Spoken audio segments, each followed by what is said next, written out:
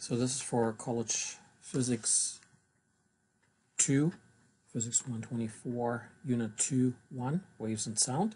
I'm going to do some of the openstax problems, not all of them. So here we go. It's the first one I'm going to do. Fish are hung on a spring scale. This is from chapter 16, number 1. Chapter 16 is called Oscillatory Motion and Waves. So it's a fish problem. Fish are hung on a spring scale to determine their mass. Okay, most fishermen and so on. What is the force constant of the spring of such a scale, in such a scale, if the spring stretches for this much load? What is the mass of a fish that stretches the spring this much, and how far apart are the half-kilogram marks on the scale? Okay, so let's get started. So here you have to envision a spring that is holding a load, and as it's holding a load, Newton's second law applies to that. And then I already hit some text here, so I'm going to turn this back on. And so the sum of the forces on that load that is hanging there is then the weight, and then the restoring force, which is Hooke's force. And then because the whole thing is supposed to be in equilibrium, that's why we see a 0 there. Okay, again, I've already prepared a little bit of text here.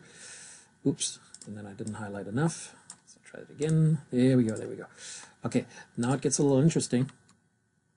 The weight here, of course, is negative mass times gravity, because the weight is pointing down. Okay, then this part is interesting. Hooke's law is also negative k times the distance by which the spring stretches. But the thing is, the distance itself is negative as well, which means this total thing here is positive, or overall, we actually have 3 negatives in here. So we'll see what happens with that. I'm going to do some algebra. We're supposed to figure out in part A what the spring constant is. So I already wrote down the spring constant K here. That means I'm going to get the negative mg to the other side, which is going to make that positive right there, m times g. Then I have to divide by x, so there's the x. And then I divide or multiply by that negative, and I had already written that negative. There we go. So we get rid of that one of those negatives, this one over here, by putting it to the other side. That one here actually stays alive. And then remember that the x here actually will be negative in a moment. So I'm going to pause here for a moment. All right, so I'm going to plug in the numbers that are given. So this is the 10.0 kilograms times, and now I wish I had prepared that. All right, I found it, the times. So 10 times, and then gravity, of course, is 9.80. And on here, I'm going to divide by the 8.00 centimeters, but it needs to be in meters, so it's going to be 0.0800, the sig fig meters. And put the negative in front of it, because the spring stretches downwards, so there's the negative. That's a third negative. The first one is already gone, and then these two negatives actually divide out. And here I'm going to have a plus. The number I'm going to come up with is 1,230. And the units that I'm going to have here, this one here is mass times gravity, which is newtons. Divide by the meters here, and that's actually also how it's written. So this one is going to be Newton. Divide by meters, which is the unit for the spring constant. By the way, I did find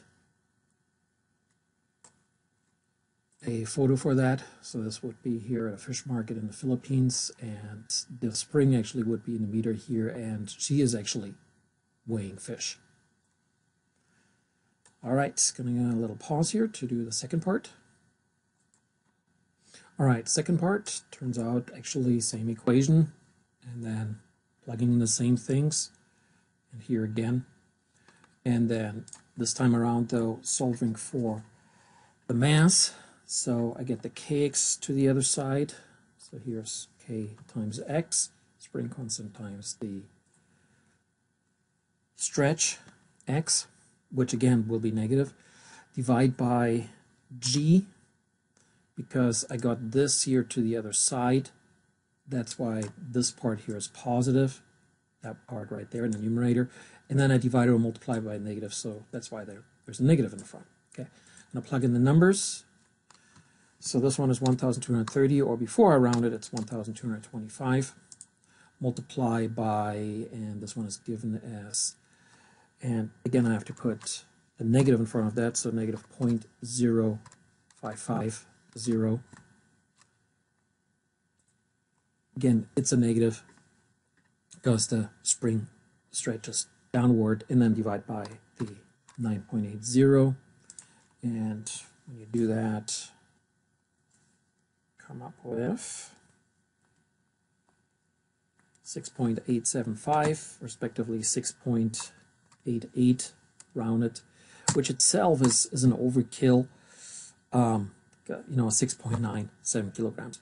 Oh, by the way, the mass should be kilograms, right? So here we have newtons. When you divide newtons by an acceleration, by definition, you come up with kilograms. So it is 3 sig figs, so I'm just going to leave it as 6.88. But again, it's just a little bit too accurate. The fish is 6.9 kilograms or 7 kilograms. All right, again, take another pause for the third part. All right, so for the third part, again, do the same thing. Newton's second law applies. Weight equals the restoring force from Hooke's law. And then we have negative mg minus kx equals 0, just like before. And it turns out that this particular problem, you're going to solve for everything in there at least once, or exactly once, except for gravity itself. So anyway, so here's the distance by which it would stretch. And let's see, I'm going to get the mg to the other side. That gets rid of the negative, but then I have to multiply with this negative, or divide by it. That's the one in the front here. And then I'm going to divide by k. So there we go. And now I'm going to plug in the numbers. And let's see, mg, oh yeah, that says 0.5 kilograms right there. And a half kilograms mark on the scale, and they don't say that it's any more accurate than that, but all right. Times 9.80, divide by the k, 1225. Notice this time we don't have a third negative, so the negative actually survives. And when we plug that in, 0.5 times 9.8, divide by 1225, and I come up with 0.004, which is newtons divided by meter. So newtons divide out, and the meters goes to the top, which makes sense because I'm supposed to come up with a distance. So 0.004 meters, or if I want to put it into something more that we can better look at, 4 millimeters. The negative makes sense here because it's stretching down. The 4 millimeters is really small for the half kilogram, so it doesn't stretch much for half a kilogram already, and that's why I'm saying that the significant figures for the previous result, the 6.88 kilograms, are just too accurate in there. That's why I said, 6.9 or 7 kilograms, because the stretch of 4 millimeters for already half a kilogram is quite a bit. This is actually a pretty robust spring scale that is being used here. All right, make a pause before I start the next problem that I want to do. All right, the next problem is about the cuckoo clock, and here I found an image. I think we can see that. Appears to be a German invention, and because cuckoo is a tough word to pronounce, I will use the German pronunciation. I will call it a Kuckucksuhr. Uhr meaning clock. So a type of Kuckucksuhr keeps time by having a mass bouncing on a spring, usually something cute like a cherub. In a chair, what force constant is needed to produce this much period for this much mass? So what I'm going to use for this one is the equation for a spring, for the oscillations of a spring, how much time it takes for one oscillation looks really similar for as compared to the oscillations for a pendulum, except in a pendulum in this equation you would have replaced the m over k by L over g. But in any case, yeah, the two are really close to each other. And then since I'm supposed to figure out what the spring constant is, force constant, spring constant, same thing. So turns out, just like the problem that I did previously, figure out the spring constant. So I have to solve for that little k down there, which means I am going to square the t. So I'm going to square the t, so I'm going to have t squared. I'm also going to square the 2 pi, which means I'm going to have 4 pi squared. And then the m is just going to be by itself after I get rid of the square root. And the k is also going to be by itself, but it's going to go to the left-hand side. So I multiply by the k, and I did that here, which means on the right-hand side, stuff is going to stay the same, except this one is going to be a 4 pi squared. So I'm going to put that in here, 4, and then I'm going to put a pi there, and then I have to find my pi, which is, when you type, is really cumbersome. There we go, I got it. 4 pi squared times the m that you see there. I'm gonna try to get back into the numerator. There's the m. And then once I got the k right here to the left-hand side, I had to multiply with it. Well, I have to get rid of the t, which means I have to divide by it on both sides. So that's why the t squared will end up right here. And I think you kind of see how I prepped that. Okay, so here I got, let's see, I'm just gonna try to copy the 4 pi squared right there. Let's see if this works. There we go, and put in the values 0.0150, and then divide by the time 0.500 squared. And I could have prepped that too, I guess. So here's my calculator: 4 pi squared times 0.015 divided by 0.5 squared, enter, and I'm going to come up with, or round it, 2.37. And let's see, the units are kilograms divided by seconds squared. I realize that. Kilograms divided by seconds squared looks really weird, but if I do this, watch, I'm going to put a times meter, multiply by meters. At the same time, I also divide by meters. So kind of like this here. There we go. So I multiplied by this meter and I divided by this meter here. Why did I do that? Well, because it's a spring constant and kilograms per second squared is really strange. So as I multiply by meters, I get this, kilograms meters per second squared, which is newtons. And then I have the meters down here that I had to divide by after I multiplied with the meters. So I'm going to have newtons divided by meters, which is the unit for the spring constant. So it was just a roundabout way to get the unit there. Okay, I'm going to pause. All right, the next problem I'm going to do, so engineering application here near the top of the Citigroup Center building in New York City. There's an object with mass. This one is a whopping 400,000 kilograms. So a mass of 400,000 kilograms, almost 1,000,000 pounds, on springs that have adjustable force constant. Its function is to dampen wind-driven oscillations of the building by oscillating at the same frequency as the building is being driven. The driving force is transferred to the object, which oscillates instead of the entire building. What effective force constant or spring constant should the springs have to make the object oscillate with a period of 2 seconds? What energy is stored in springs for 2 meter displacement from equilibrium?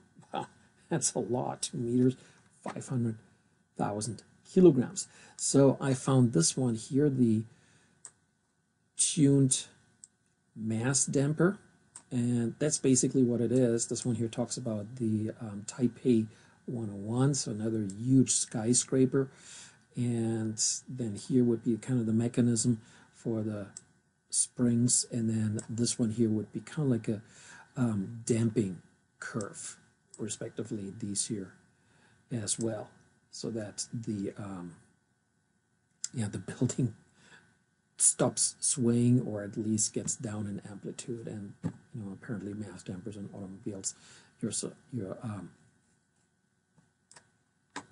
familiar with them, the suspension that we have, and they're just placed here in the tower here itself. I don't know if they use springs on this particular one, but some kind of mechanism. Earthquakes as well here. So anyway, examples of buildings. Oh, let's see if they have United States here. Oh, there it is, Citigroup Center in New York City. And it was one of the first skyscrapers to use a tuned mass damper to reduce sway. It uses a concrete version. There we go. It's right there. If I click on that, maybe it's even in here somewhere that they talk about that. All right. Okay. Anyway, so let's get back to the problem. Yet another problem where I'm supposed to figure out or you're supposed to figure out what the spring constant is. So here we go. It turns out it's the same equation and it's the same algebra. So I'm not going to do that again. You just saw me do that. I'm basically just going to plug in the numbers there. So the mass here, that is that whopping 400,000. There we go. And then this one down here is the 2.00. And when I do that, I'm going to come up with, let's see, 400,000 divided by 2 squared into 4 pi squared. And I come up with, let's see, 3.95 million. I'm not going to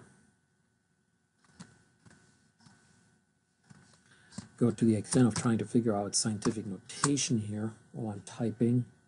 And this actually would be easier if I was able to write, but it so turns out that I can either write on another computer and use Zoom to record this, or I'm here on my own computer, but now I'm going to use another software to record this one here, Camtasia, but I don't have the luxury of writing, because writing would be actually a little nicer than typing. Typing is a little cumbersome with equations.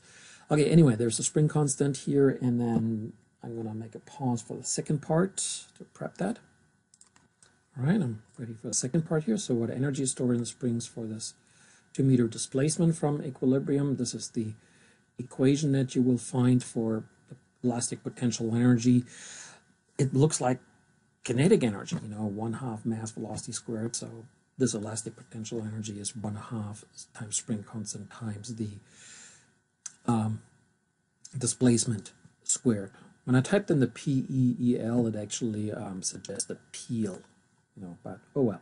Like I said, anyway, 1/2 times, and then I'm going to have that 3,950,000 right there times the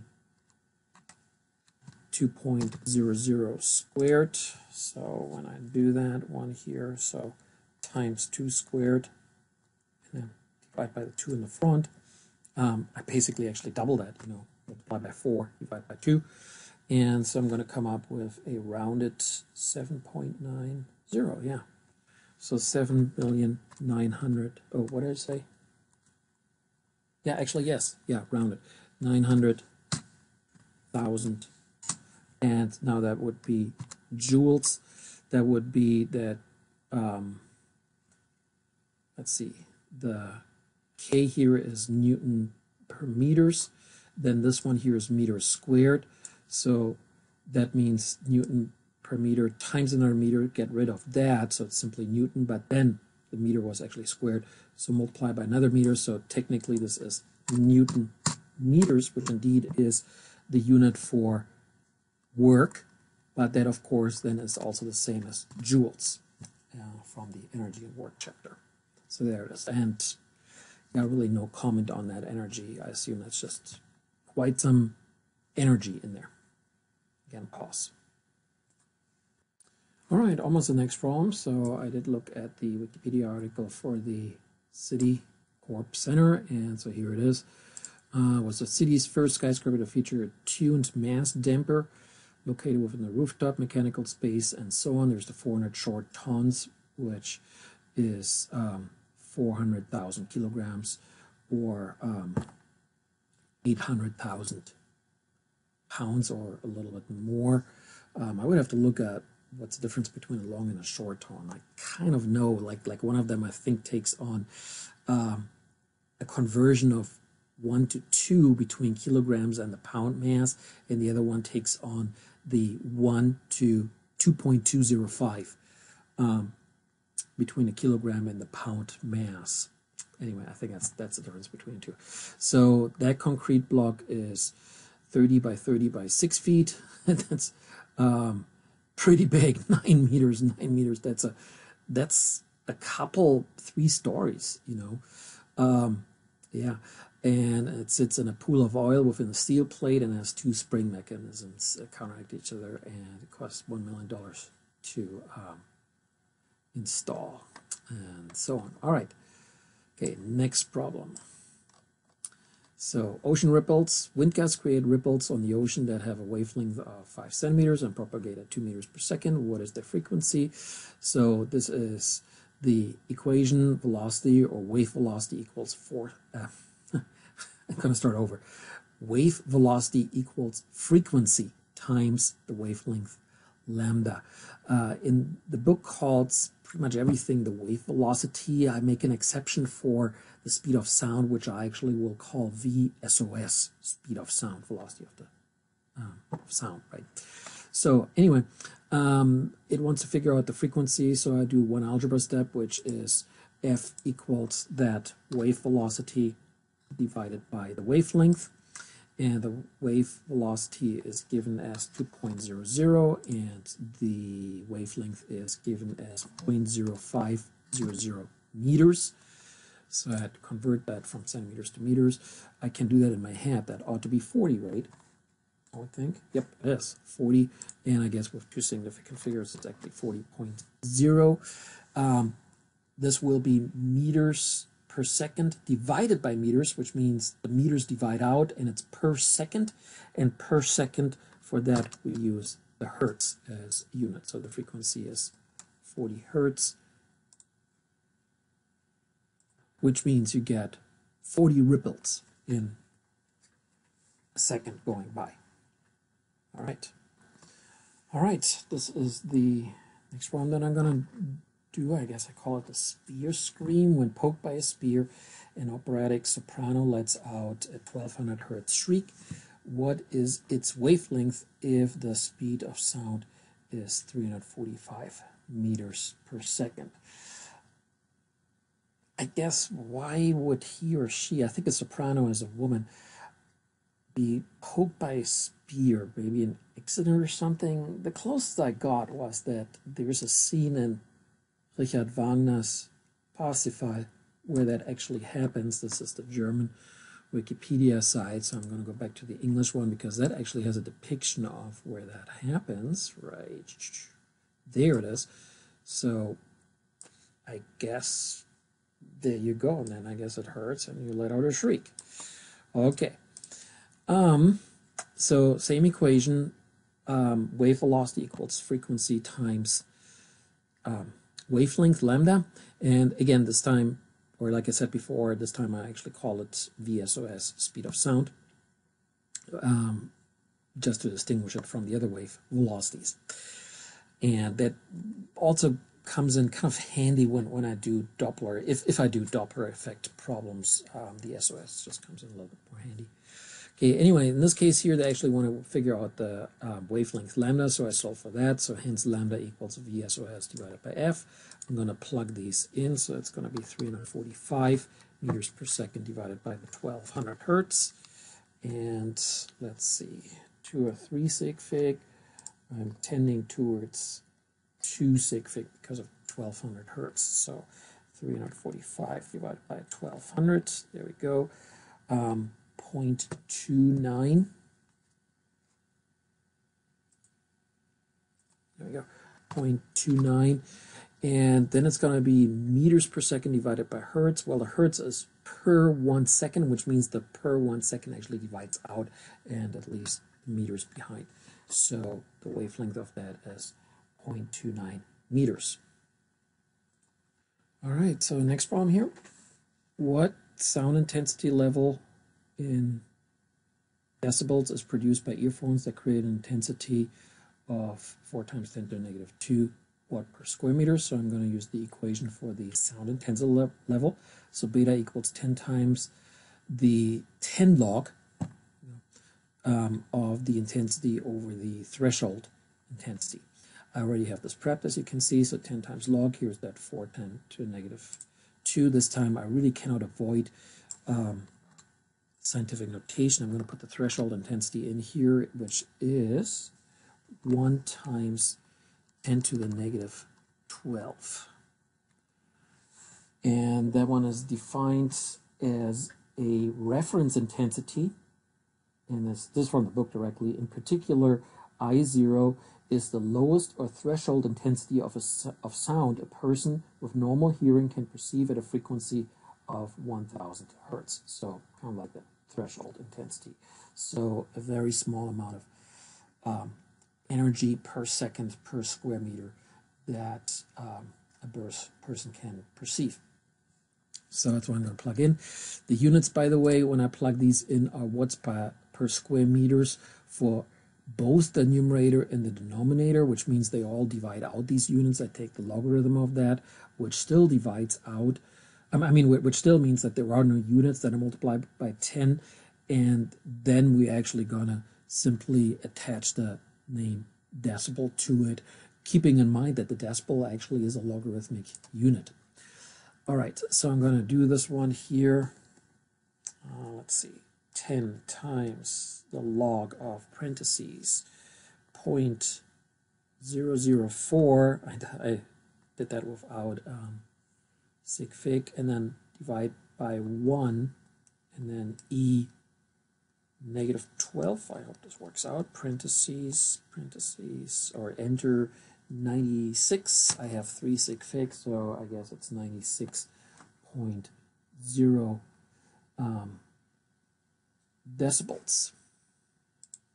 Okay, I actually had to pause myself because I was looking at that 96 decibels that I came up with compared it to the solution manual, which said 106 decibels. And then you might hear me say that I took the log of 0.004, which is incorrect. It's the log of 0.04 with that negative 2 right there.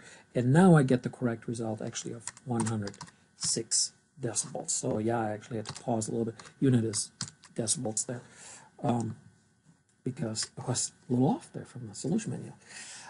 Pretty loud, actually. All right, the next problem is about the Doppler effect. So I pulled this one up here on Wikipedia, and here in this little animation, maybe you can see that. So as the car is going there, as wherever you're gonna go towards, the wavelengths get shorter, which means the frequency gets higher, and you're moving away from something, the wavelength gets longer and the frequency gets higher. This one here would be the general equation. I'm going to show you this in just a moment. By the way, on Wikipedia they use C here for the propagation speed of waves in the medium. I use VSOS for the speed of sound, and I'm also going to put the FO in the front. I'm going to call it frequency of the source, and then this one here is going to be the frequency of the observer.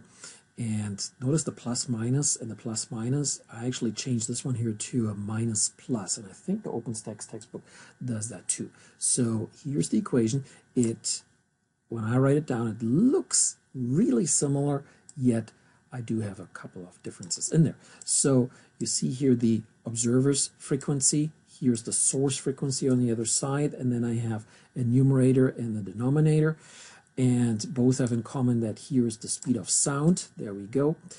And then the difference is that this is the observer's velocity, and of course if the observer is at rest, then that means that is a 0 right there, so nothing happens there. This one here is the source velocity in the denominator, and again, if the source is actually not the one moving, then that is actually a 0 here. Okay, why the plus minus and the minus plus? Okay, the plus in the numerator means that the observer is moving toward the source, at which point you get a higher frequency over here. Well, you get that when you have a plus right there. And when the observer is moving away, you get a smaller frequency. Well, you get that when you have a minus in front. So the plus, the top one here, the plus is for moving toward, and the minus is moving away. The same thing happens with this minus plus here. The minus is moving toward, and the plus is moving away. So watch what happens. Or now listen carefully. If the source that is moving toward the observer, then of course the frequency gets higher, and therefore I would have to subtract, because then I make my denominator smaller, and therefore my overall fraction gets larger, and yeah, I have a larger frequency. And if the source is moving away, well, then I'm going to apply the bottom part of that, which is plus. So I add the source velocity to the speed of sound, which makes my denominator larger. Hence, my overall fraction gets smaller, and my observer's frequency gets smaller because the source is moving away from that. So that's why I have the plus minus and the minus plus. So the top of each one of them actually means toward. The bottom of each one of them means away. And that depends on, is it the observer that's moving or is it the source that's moving? Okay, so let's finally do this problem here.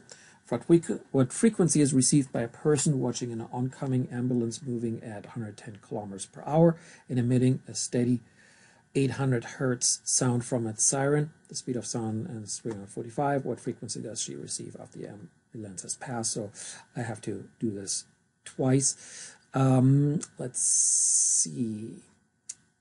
So here, oh yeah, actually here I meant to plug in the number already.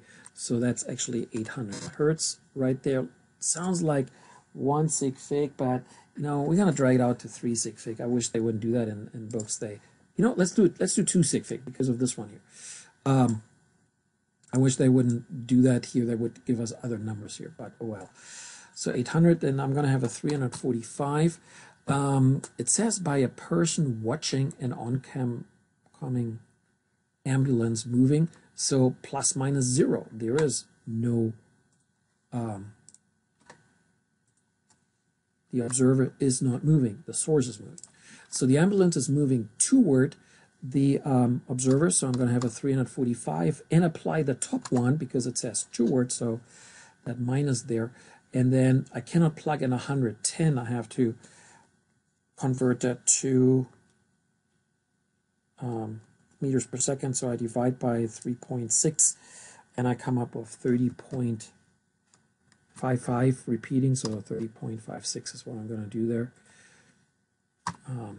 And converting from kilometers per hour to meters per second is you divide by, no, you multiply by 1,000 and then divide by 3,600, so overall I divided by 3.6. And so I'm going to have, let's see, I actually did this earlier just to make sure I'm on the right track here. So all that here, when I plug this into the calculator, I have to make sure I put parentheses on the denominator so that it divides by the whole thing here. And I'm going to come up with 878 rounded. I'm going to call it 880. Yeah, as the answer with the 110, you know, 2 sig fig. So 880. And then the unit is hertz, because in the fraction we have speeds divided by speeds, so all those units can divide out, and I have the frequency here, simply the hertz stays alive. All right, gonna do this second time. I would give myself a break here, but I think I can do that actually a second time around, because the only thing that changes here is what frequency does she receive after the ambulance has passed, which means it's basically the same equation. The observer is still at rest, 0, but now the source is driving away, so I'm going to take the bottom part of that negative plus there, minus plus there in the denominator, and so I add that, and I'm going to come up with, let's see, 735 rounded, well, actually 730 rounded to sig fig. There we go. Whoops. All right, and yeah, it makes sense as I applied the minus plus here in the denominator. The first one has to be a higher frequency. The ambulance is moving toward the observer, and this one has to be a lower frequency. The ambulance is moving away from the observer. All right, and I think this is the last one that I want to do. So this is about the flute. So I looked it up, and this one here, I know it says recorder, and as a German, that's kind of a strange word, and I looked at where the name is coming from, because what you see there in front, that's to me a Flöte, which translates obviously as flute.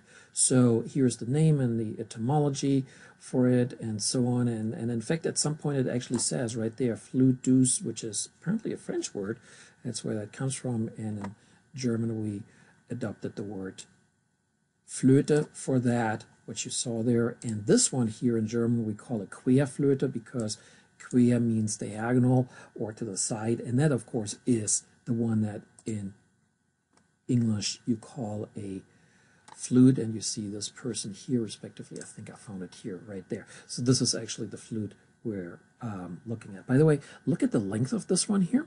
So this is in German Querflöte, or to Americans simply the flute that you use in an orchestra. Notice how long it is. Looks like about 2 feet, and you will see what we're going to get here in a few minutes for the answer. Okay, so let's do this one here on the flute. How long must the flute be in order to have a fundamental frequency of 262 Hertz? This frequency corresponds to the middle C on the evenly tempered chromatic scale. On a day when air temperature is 20.0 degrees Celsius, it is open at both ends.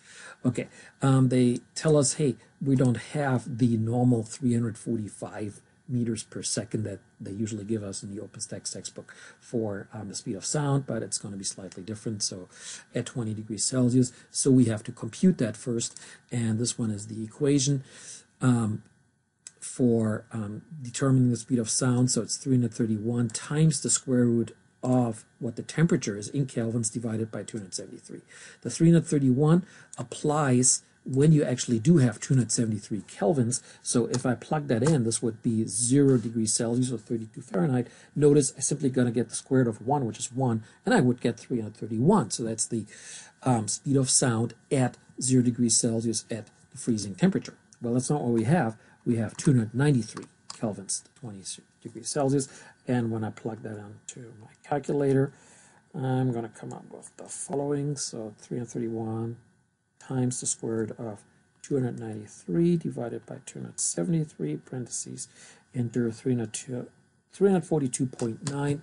I will call it 3 sig fig, 343 meters per second. The kelvins inside the square root divided out, and right here, kelvins divided by kelvins, and what survives is the meters per second right there. So that's the first thing we're supposed to figure out. I'm going to prep the second part. All right, I think I prepped the second part. So that one is the equation for an instrument, a tube that is open at both ends, and if it's closed at one end, or if it's closed on both ends, or if you have a string, which also would be like a tube that is closed on both ends, then that particular equation that we have here would look different.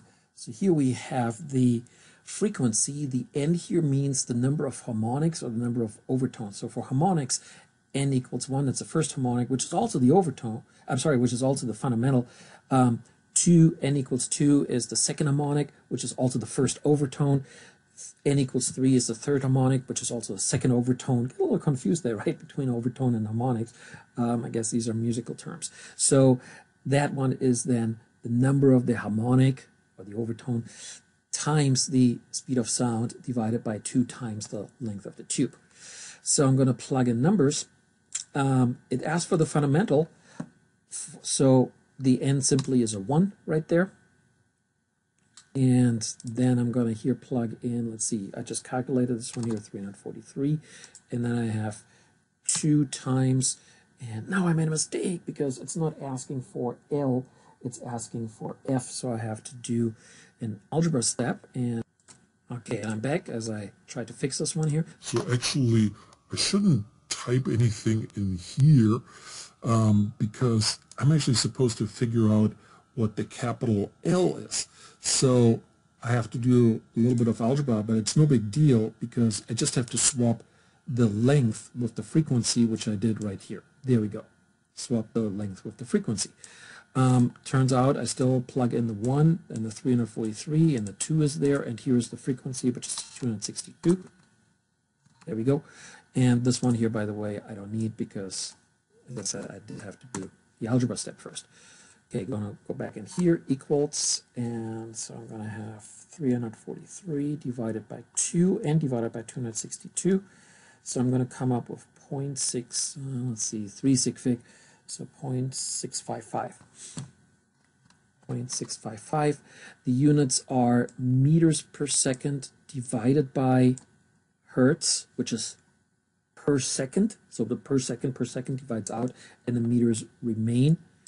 So I'm going to have 0.655 meters, which is 65.5 centimeters, which is a little bit over 2 feet. And you saw the person earlier playing the, what I call the Querflöte, the typical orchestra flute, and that indeed looked like 2 feet long.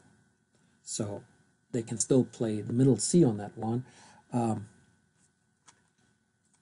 wouldn't be able to play any note that is lower than that, because that then would actually require a longer tube so that you can actually fit the wavelength or the half wavelength in there, because otherwise it's just not going to work.